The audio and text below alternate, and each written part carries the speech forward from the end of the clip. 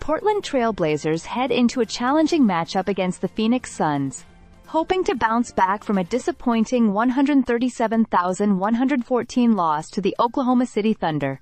Facing Phoenix in back-to-back games, the Blazers will be tested as they encounter a high-powered Suns team led by NBA star Kevin Durant, with a 4-1 record going into the game. The game is set to take place at the Footprint Center, and Portland fans can catch it on KATU Charge or NBA League Pass if they're tuning in from outside Oregon.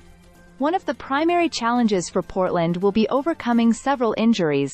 Key players like Shaedon Sharpe, that is shoulder, Matisse Thybulle, that is knee, and Robert Williams III, that is hamstring, are all sidelined.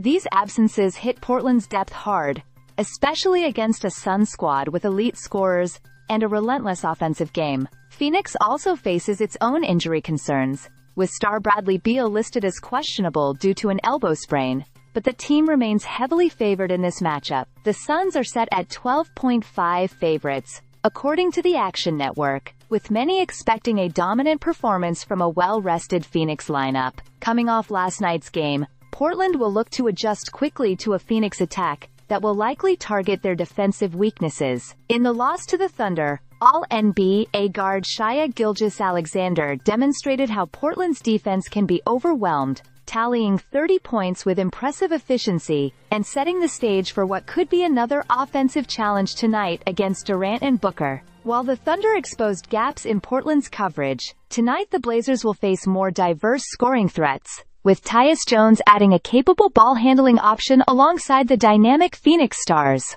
Anthony Simons, Portland's starting point guard, faced a tough matchup against Gilgeous-Alexander and struggled with only 9 points on 1 of 8 shooting. Despite the challenging night, new swingman Deni Avdija provided a spark, delivering a respectable stat line with 11 points and shooting 50% from the floor. Rayan Rupert also had an encouraging performance off the bench, hitting 4 threes and adding depth to the Blazers' offense. However, these performances fell short of challenging Oklahoma City's relentless attack, and Portland will need more consistent contributions across the roster to compete with Phoenix. To come out on top, Portland will need a standout defensive effort, particularly from Jeremy Grant, who is likely to guard Durant. Grant's ability to contain Durant's scoring and pressure him in isolation could determine whether the Blazers can keep pace in a challenging matchup. At the same time, Deni Avdija and other role players must step up to provide the offensive support necessary to keep the game close. All eyes are now on the Blazers to see if they can regroup against one of the league's most balanced teams. Fans and analysts alike anticipate a fierce game, with the Suns looking to maintain momentum and the Trailblazers hoping to turn their early season struggles around in this tough Western Conference test. Stay subscribed for more videos.